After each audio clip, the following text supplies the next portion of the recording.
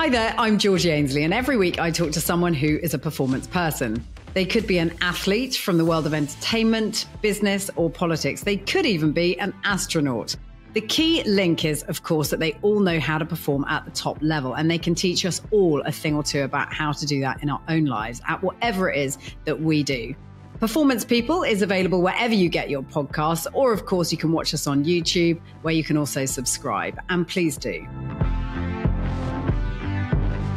This week, I'm speaking to Tim Spector OBE, who's an award-winning scientist and author with over 1,000 original articles published in some of the world's top scientific journals, placing him in the top 1% of most cited scientists on the planet.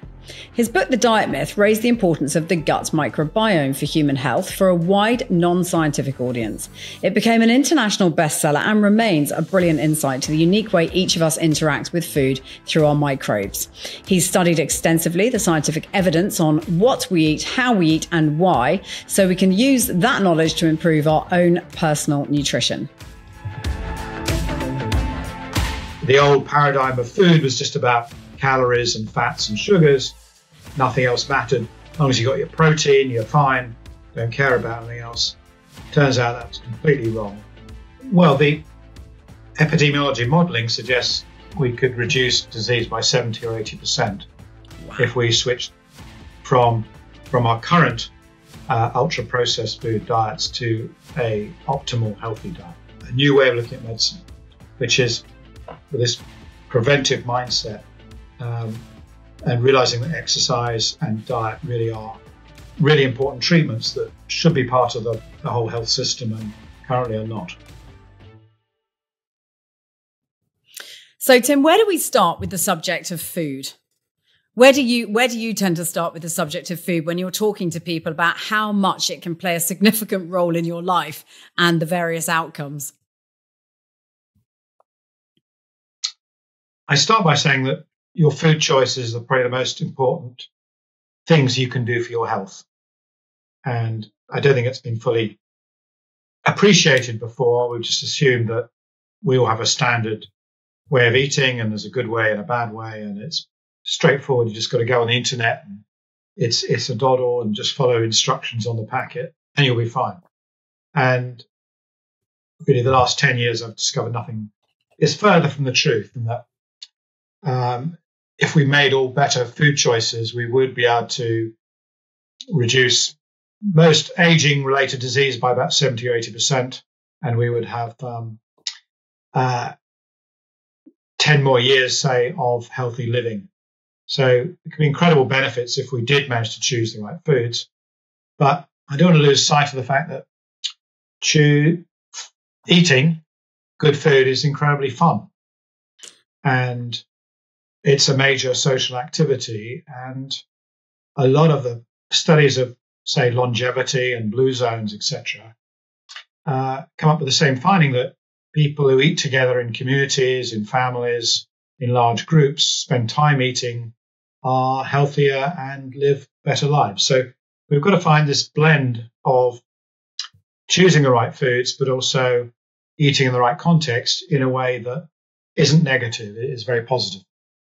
How catastrophic then can eating bad foods be for you? And does that happen at a particular time in people's lives where it starts to have a really big impact? Does that happen when you're children or perhaps later? When do you start having to make really good food choices in order to help your longevity? I think at all ages, really.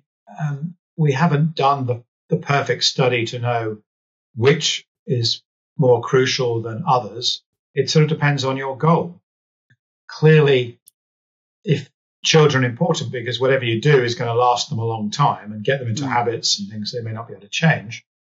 But equally, if you're in your 70s and you want to maintain your sporting abilities and your muscle mass, then choosing the right sort of foods to eat is also important to reduce cancers and things. So I don't think there's any good or bad time. And we've found there are a few specific areas like the female menopause, for example, that in that perimenopausal period, women dramatically change their response to foods.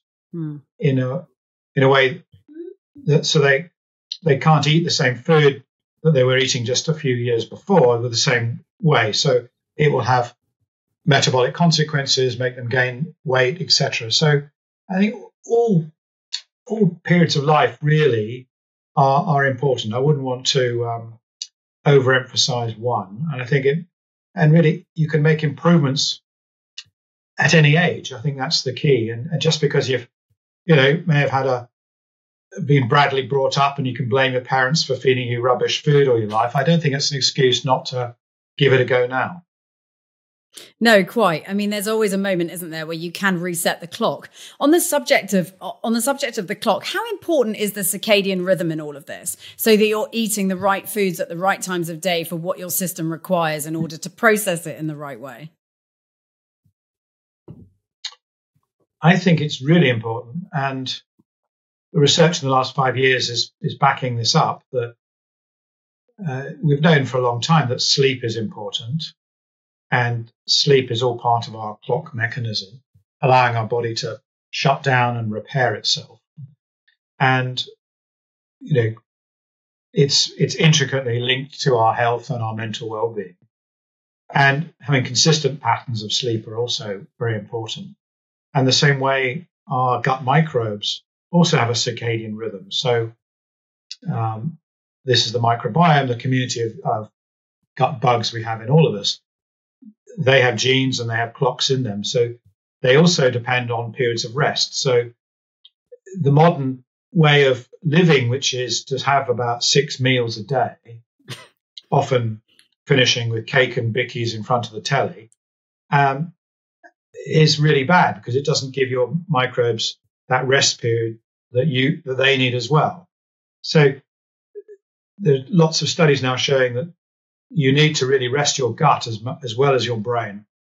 And so sleep and eating patterns need to be constrained into times of activity in your circadian rhythm, and the rest of the time you really need to be relaxing to maximize your health. So I think these are all new insights, and it's all starting to fit together.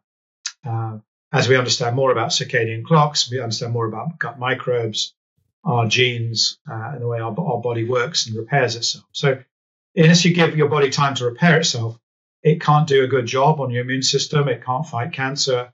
It can't fight aging, etc. And you won't get the optimum gut microbes growing either.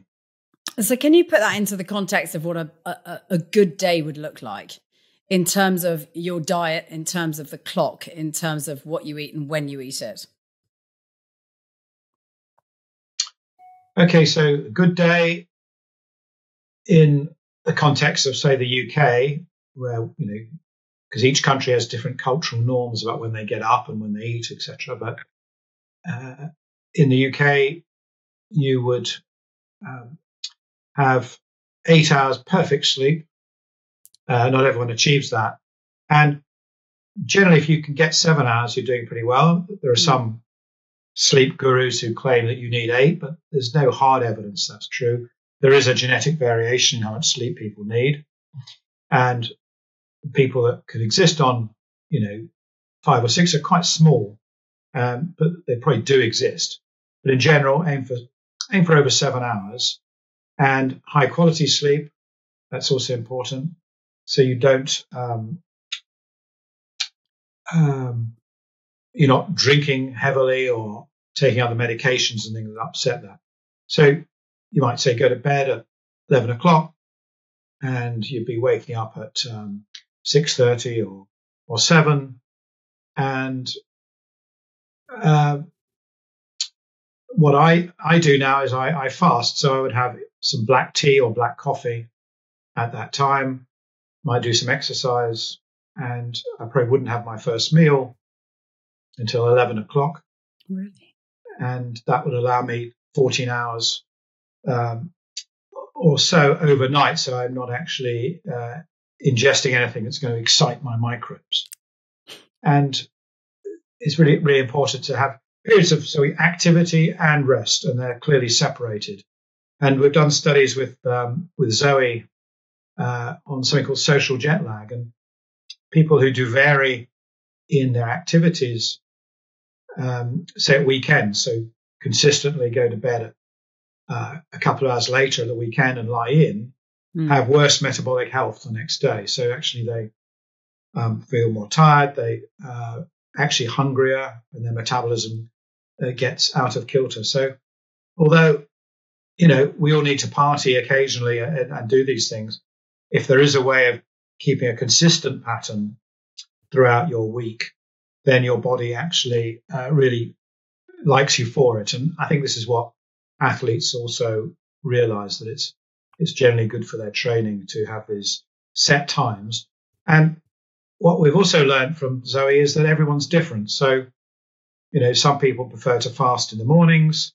Some people prefer to fast in the evenings, not eat after 6 p.m. Other people don't like to fast at all, and they actually like to eat small amounts throughout the day. So there is no absolute perfect day.